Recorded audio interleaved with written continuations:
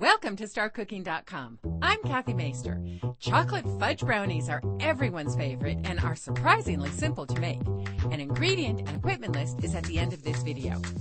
Place the oven rack in the middle position of your oven and then preheat your oven to 350 degrees. Line an 8-inch square baking pan with foil. Then spray the foil with some non-stick cooking spray. Set the pan aside while we make the brownies. Just 8 ingredients are needed to make these brownies. Let's start with the butter. 14 tablespoons of butter needs to get cut into pieces. Then place the pieces into a large microwave-safe bowl and melt the butter in the microwave. This will take about a minute. While the butter is melting, measure 1/2 cup of unsweetened cocoa and 1 1/4 cup of sugar. Add the cocoa powder to the butter and whisk it together.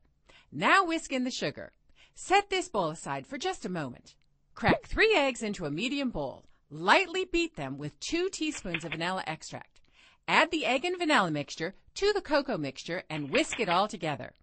Add a pinch of salt, measure 1/2 cup of flour and mix that into the batter. And if you like walnuts, fold in 1 cup. Pour the batter into the prepared pan. Put the pan in the oven. These brownies will take about 30 minutes to cook. Check to see if they're done by sticking a toothpick into the center of the brownies. It should have some moist crumbs attached to it. Be careful not to overbake your brownies. Remove the brownies from the oven and let them cool completely on a wire rack. Put the brownies onto the wire rack and peel away the foil. Now flip them upright onto a cutting board and start cutting. Pour yourself a glass of milk and enjoy. For the ingredients you'll need: cooking spray, butter, unsweetened cocoa, sugar, eggs, vanilla extract, flour, salt, and chopped walnuts, which are optional.